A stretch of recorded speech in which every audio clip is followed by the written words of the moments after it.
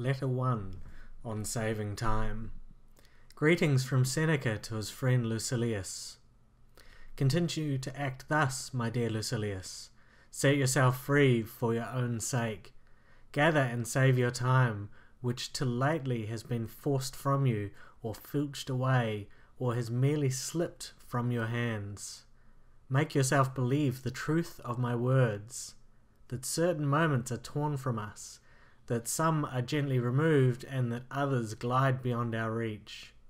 The most disgraceful kind of loss, however, is that due to carelessness.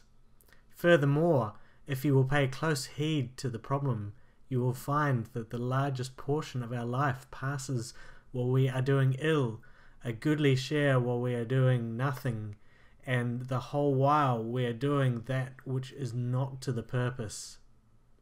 What man can show me who places any value on his time, who reckons the worth of each day, who understands that he is dying daily? For we are mistaken when we look forward to death. The major portion of death has already passed. Whatever years be behind us are in death's hands. Therefore, Lucilius, do as you write me that you are doing. Hold every hour in your grasp. Lay hold of today's task, and you will not need to depend so much upon tomorrow's. While we are postponing, life speeds by. Nothing, Lucilius, is ours except time. We were entrusted by nature with the ownership of this single thing, so fleeting and slippery that anyone who will can oust us from possession. What fools these mortals be! They allow the cheapest and most useless things, which can easily be replaced, to be charged in the reckoning after they have acquired them, but they never regard themselves as in debt when they have received some of that precious commodity, time.